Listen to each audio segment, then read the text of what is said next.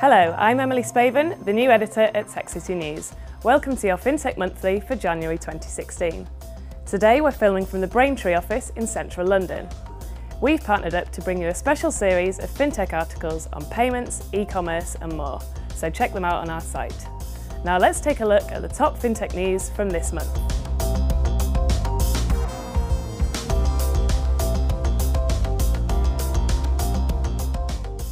TransferWise published research suggesting a major shift in consumer banking behaviour will take place over the next 5 years.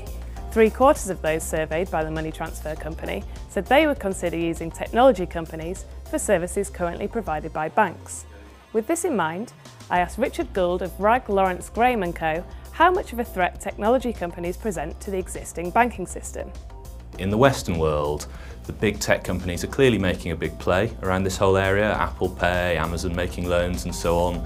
But the financial services institutions are so embedded over here that actually the tech companies need to collaborate with them, which they're doing. And actually there's a project launch called Financial Innovation Now where they're doing just that. But I think a more interesting answer is going to come through Asia, where you're seeing hyper-growth of tech companies like Alibaba going into financial services.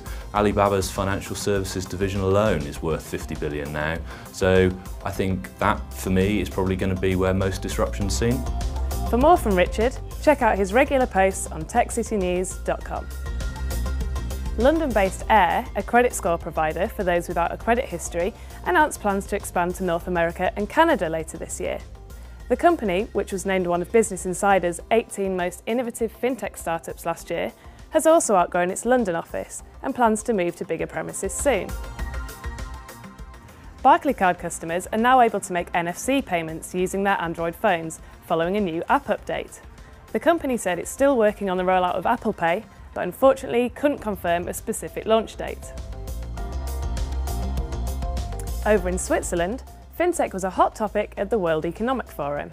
The CEO of Deutsche Bank AG took to the stage to say he thinks physical cash will become extinct in the next 10 years.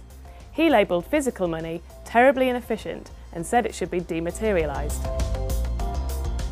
Meanwhile in the States, blockchain startup Digital Asset Holdings, which is run by ex-Wall Street executive Blythe Masters, has raised $52 million and won a contract to speed up settlement in Australia's stock market. Investors in the round included JP Morgan and CME Group. That's it for this episode of Fintech Monthly. To check out more of our videos, head to our YouTube channel, and for more UK technology news, visit techcitynews.com. Thanks for watching.